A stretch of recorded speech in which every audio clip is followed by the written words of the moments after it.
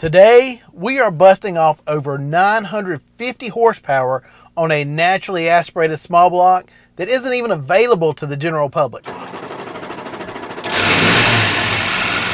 Except, we're going to tell you how you can be the first.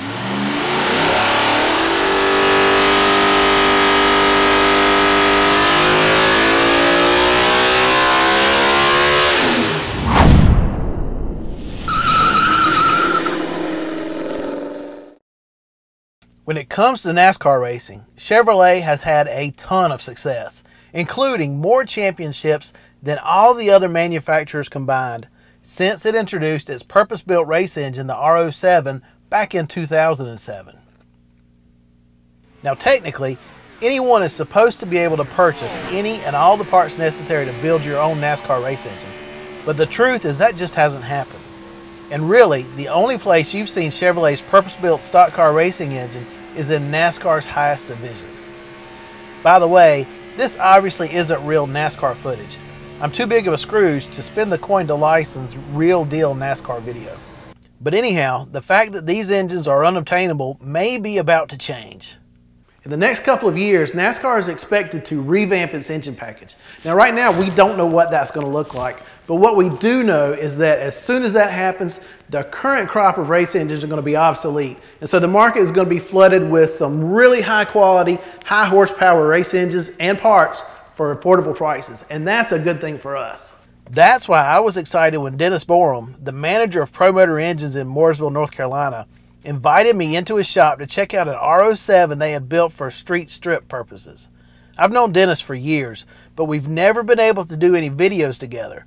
That's mainly because ProMotor, and many people also know it as PME Engines, has been a top-flight NASCAR Cup and Xfinity engine builder for years. Now, unfortunately, the current political climate in NASCAR is that all the manufacturers want their engines coming from a single source. So, for example, if you're a Ford-backed team, your engines come from Roush Yates engines. If you're a Chevrolet team and you're backed by a Chevrolet, they're either going to come from Hendrick Motorsports or ECR. Now, I kind of think that goes against the grain of competition, but hey, what do I know? And they wouldn't listen to me anyway. What that meant is that previously, ProMotor was almost completely a Cup engine shop. They were very successful at it, but by necessity, they also had to be pretty secretive, so they didn't do a lot of other projects. Now they have the capacity to build some pretty kick-butt engines for us regular folks. Make no mistake, ProMotor is still building competitive NASCAR race engines for their privateer teams, and they're doing well with it. They are just now looking into putting their skills they've developed over the years racing and winning in NASCAR to help teams in other disciplines and even street guys looking for tons of power. Here's how Borum explains it. We build engines for all the way from the Cup Series, Xfinity. Truck Series is mostly all Ilmor engines now, so we used to have a big presence there, and that's not now. Trans Am, road racing, vintage racing, grassroots racers will come in. We do quite a bit of machine work for professional and people that do one-off projects at home. So it's kind of, if you came into the shop 20 years ago, it was probably 100% either Cup or road race. And as time has went on, the consolidation of race teams, engine shops, we've had to find more ways to diverse ourselves, to basically keep growing. And that's where it's went. So the idea they had was to take R07 components that had enough laps on them to be retired from competition and use them in a couple different street builds for their customers. The one we'll be looking at is the most aggressive. It's a no-holds-barred stroker R07 built for some street use that will also be an absolute killer on the drag strip. ProMotor has stacks and stacks of race engines of all types all over their facility. So even though we're checking out a used build, all the components have been checked over thoroughly and matched together to get the best end result. All the machine work and blueprinting is done right here in ProMotor's extensive CNC department. Anyhow, let's get started. ProMotor uses specialists for each stage of the engine build, so you'll notice the engine in different work areas as we move along.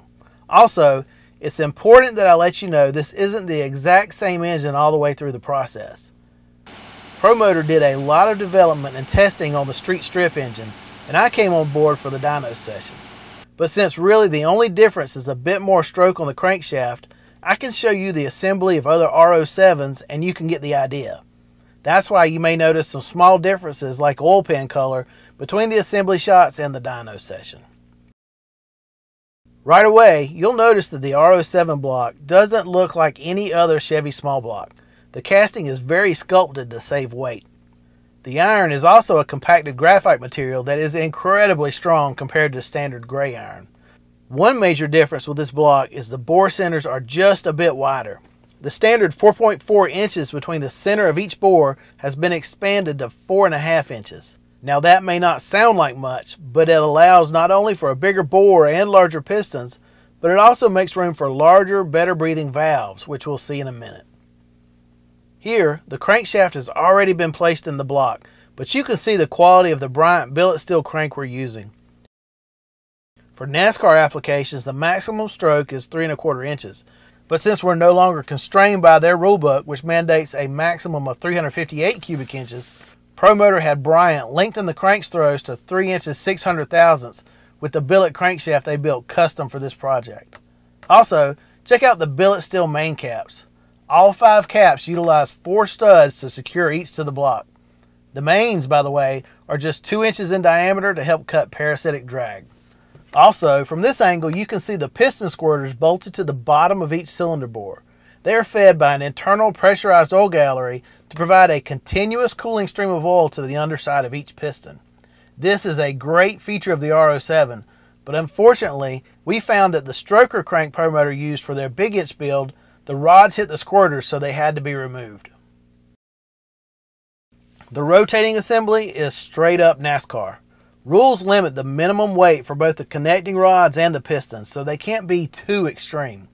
The pistons, for example, have to be at least 400 grams each. Now the H-beam connecting rods are from Carrillo. They are 6 inches 200 thousandths from center to center with a tiny 1 inch 850 thousandths rod journal to minimize bearing speed. Short block specialist Tim Ambrose already has the moly-coated pistons installed on the connecting rods here. Notice how precise he is with the application of the assembly lube on the coated cleveite rod and main bearings. The moly pistons are also fully coated. They are 5 thousandths over the NASCAR maximum at 4 inches 190 thousandths. So with the 3 inch 600 thousandth stroke, that brings displacement up to 397 cubic inches.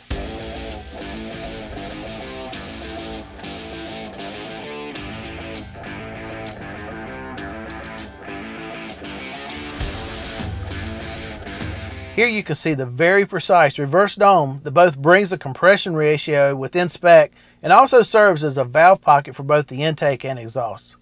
NASCAR mandates a maximum compression ratio of 12.5 to 1.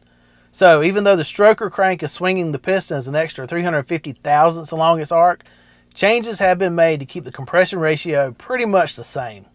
And to keep detonation at bay, that means we'll be burning 112 octane race fuel. The pistons may look pretty standard at first glance, but they actually have a very trick feature. Cup teams have found that they can save horsepower by opening up the connecting rod side clearance between the big end of the 2 rods and the cheeks of the crank's rod throw. To manage this, the piston's pin bosses are moved inboard to control connecting rod movement. This also makes for a shorter wrist pin, reducing the overall weight of the rotating assembly. Ambrose checks the bolt stretch and tightens each to 57 pounds to get the designated 6 thousandths of an inch of stretch.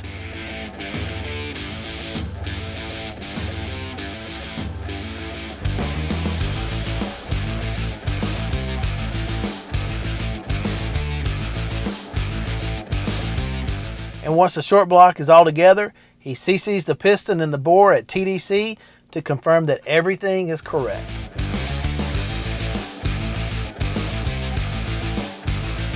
After Ambrose signs off on the short block, it's moved over to Paul Topzewski's area for installation of the camshaft and timing gear. The cam is a solid roller cut from billet steel. Notice the narrowness of both the lobes and the cam journals, done in an attempt to further reduce rotating friction. Here's a pretty noticeable change from an original small block Chevy. The camshaft timing gear is at the front. The original plan for the R07 put the distributor up front, which helps reduce timing fluctuations from camshaft twist. We're actually sticking with a real deal NASCAR Cup cam load pattern. Because of that, Borum preferred to keep the actual specs to himself, but he did give us some rough numbers, and this bump stick is dadgum big. We're talking somewhere around 280 degrees of duration for the intake valves at 50 thousandths tappet lift, and 286 for the exhaust. That's on a 110 degree lobe separation, which makes for some big overlap. And with a super aggressive 2.0 to 1 rocker ratio, we don't know exactly how much valve lift this engine has, but Borum did allow that it's over 900 thousandths of an inch. That's a deep breather. The cam bore is also raised in the block, and here you can see the roller bearings that are used to eliminate every last bit of parasitic drag. Also, if you look closely, you can see how the cam tunnel is fully enclosed along the sides and the bottom. The oil is sucked out by the dry sump oil pump directly from the cam tunnel so that none can drip down onto the crankshaft and cause any power-robbing windage. The timing set is fully adjustable and uses a cogged belt to ensure zero slippage. Borum says it's also incredibly durable. Remember, even though this is full race, NASCAR Cup motors are designed to run 600 miles or more at 8,500 plus RPM. So in many ways, they're actually overbuilt for street duty. And once everything is installed, Topzewski degrees in the cam.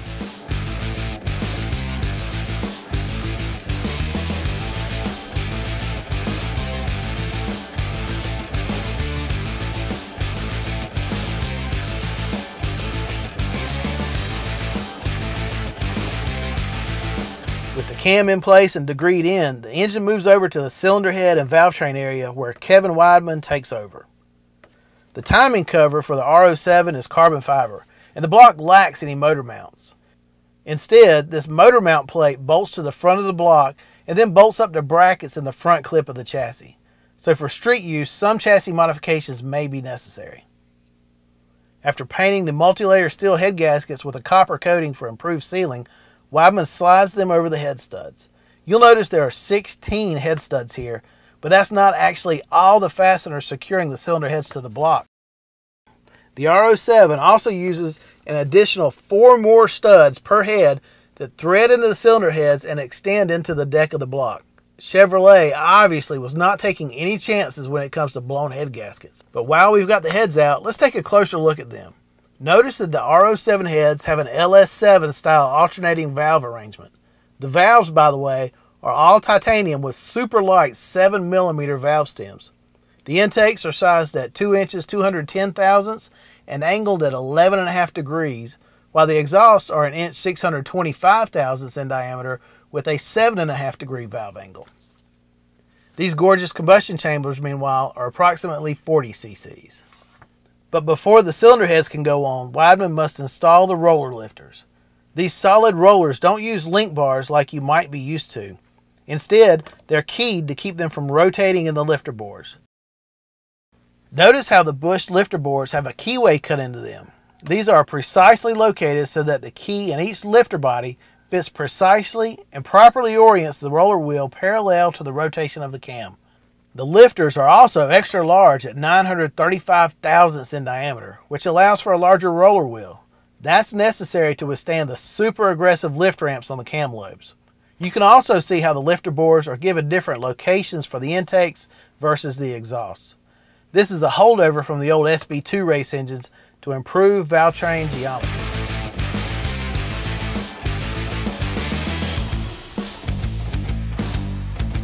So now let's put the cylinder heads on. Here you can see how the short studs extending from the cylinder heads slot into the block just above each bore. ProMotor also wants to keep their intake port designs to themselves, so that's the reason for the black plates. But the exhaust ports were open, so here's a good shot of the port work for them. Up top, the heads have a large flat area to mount up the rocker stands. A really nice touch is the O-ring that seals the valve covers to the head so the gaskets aren't necessary. The valve springs are sunk down into the head so that when the engine is running, they are constantly bathed in motor oil. This helps keep the springs cool while also providing a dampening effect against harmonics. ProMotor is using a nested valve spring with titanium retainers holding them in place. Like the cam specs, I only got general numbers, but I'm told they're in the range of 780 pounds at full lift.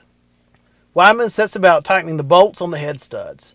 They are a variety of different diameters depending on position, so they torque to different levels.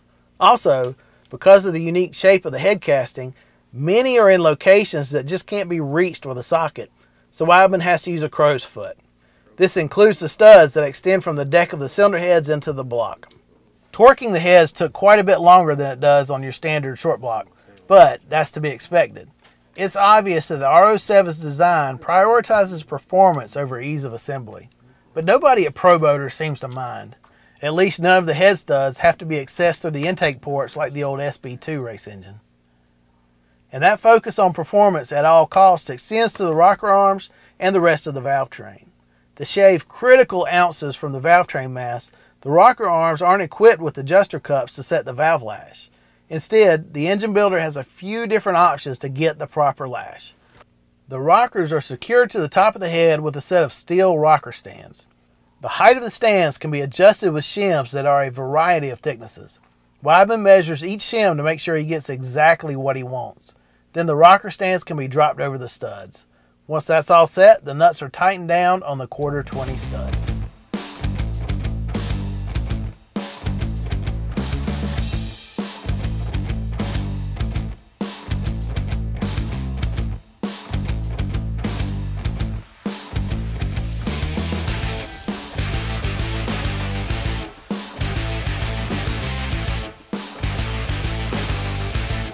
The narrow 7mm valve stems don't provide enough surface area across the top of the stem for the tip of the rocker to roll over, so lash caps have to be added to the top of each stem.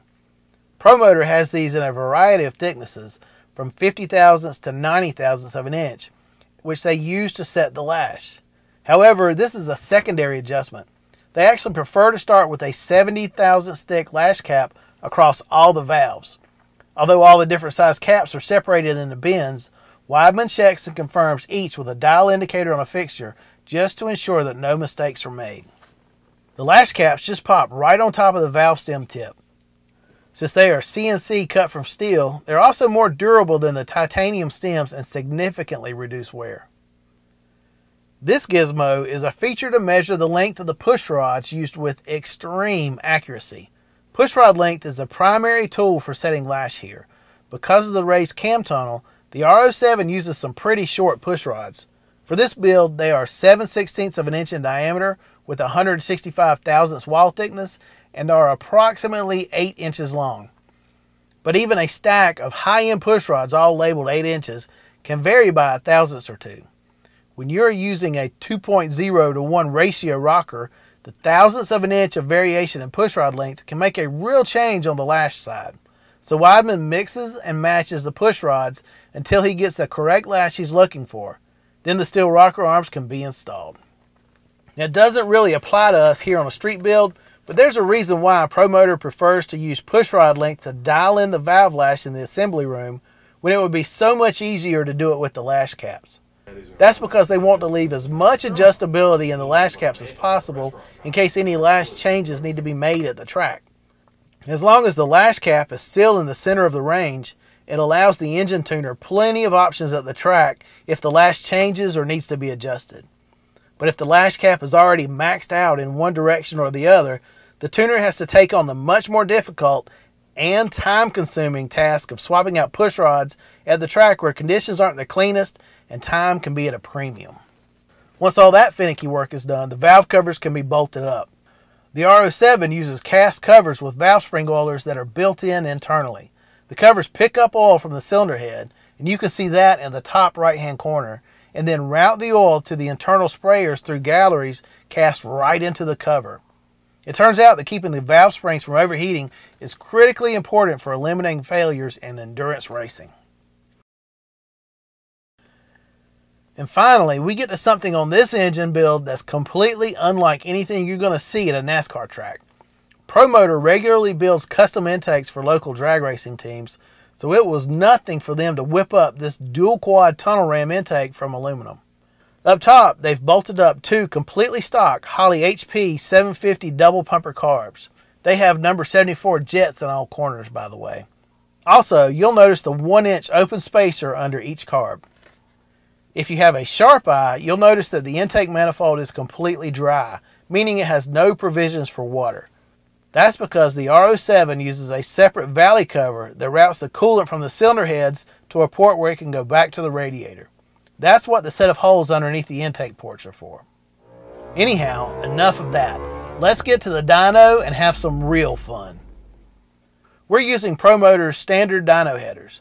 They are racing style headers with a tri-Y collector and are sized at 1 inch and 7/8 primaries, stepping up to 2 inches. Also, the oil pan may look like a big wet sump pan, but it's actually not. The R07 has no provisions for an internal oil pump. We're running a 5-stage external pump with a NASCAR cup style dry sump oil pan, and believe it or not, an external oil tank capable of holding 6 gallons of motor oil. So let's get to it.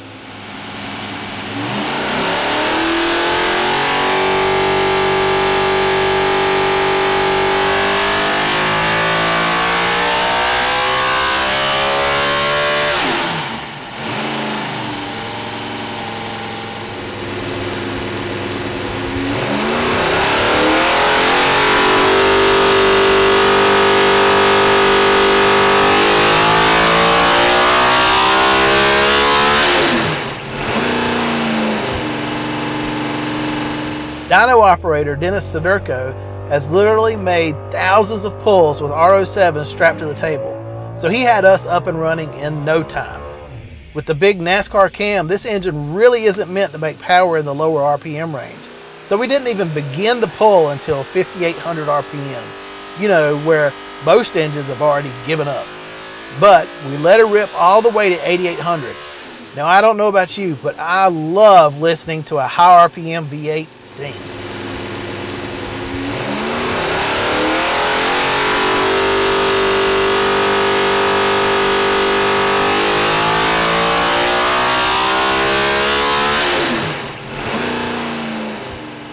So how did it do? Well, from the jump, the dual carbed R07 was making 622.3 foot-pounds of torque and 689.5 horsepower at 5,800 RPM. And it just went up from there. Peak torque came at an incredible 6,700 RPM when it hit 655.5 foot-pounds. And we didn't hit peak horsepower until 8,300 RPM, where we saw 955.1 on the meter. We were less than 45 horsepower away from a solid grand on a carbed, naturally aspirated engine that's less than 400 cubic inches. This thing is amazing.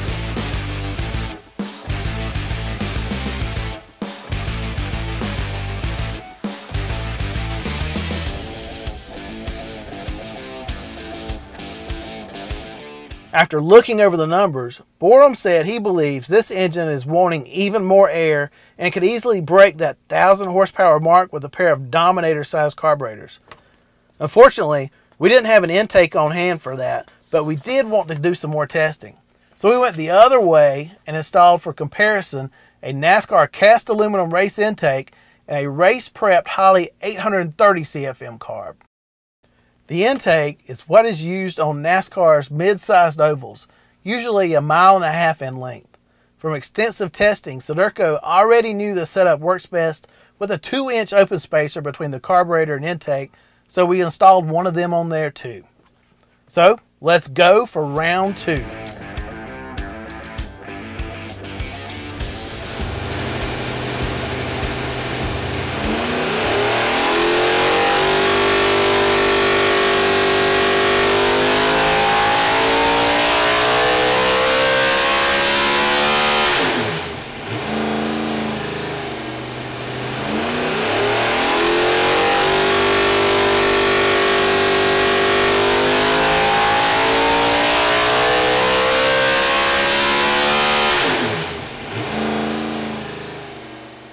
Maybe not surprisingly, we really didn't lose too much when it comes to the torque curve.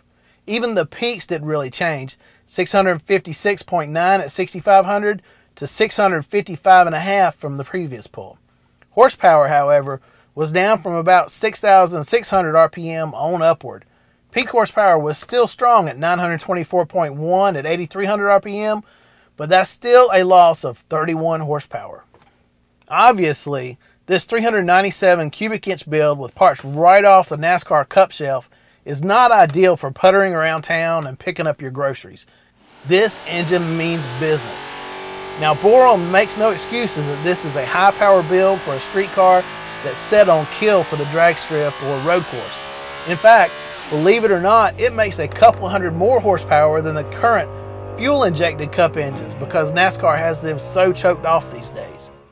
But if the idea of running a NASCAR engine in your hot rod appeals to you, but you're looking for something a little more friendly as a daily driver, Borum says he's developing a version that still makes great power but's more street friendly. This one will have a custom molly piston that knocks the compression down to 10.5 to 1 so it can burn pump gas, and the camshaft duration will be tightened up to around 255 for the intakes and 260 for the exhaust at 50 thousandths tappet lift. And that should move power lower in the power band in the RPM range. Now, it's still projected to make 750 horsepower and over 500 foot-pounds of torque, so it definitely will still be a beast. Please leave a comment below and let us know which version you would go for. I can't wait to see what the guys at ProMotor have coming up next. And if you enjoyed this video, please make sure to check these out too. Thanks for watching, and we'll see you next time for more horsepower.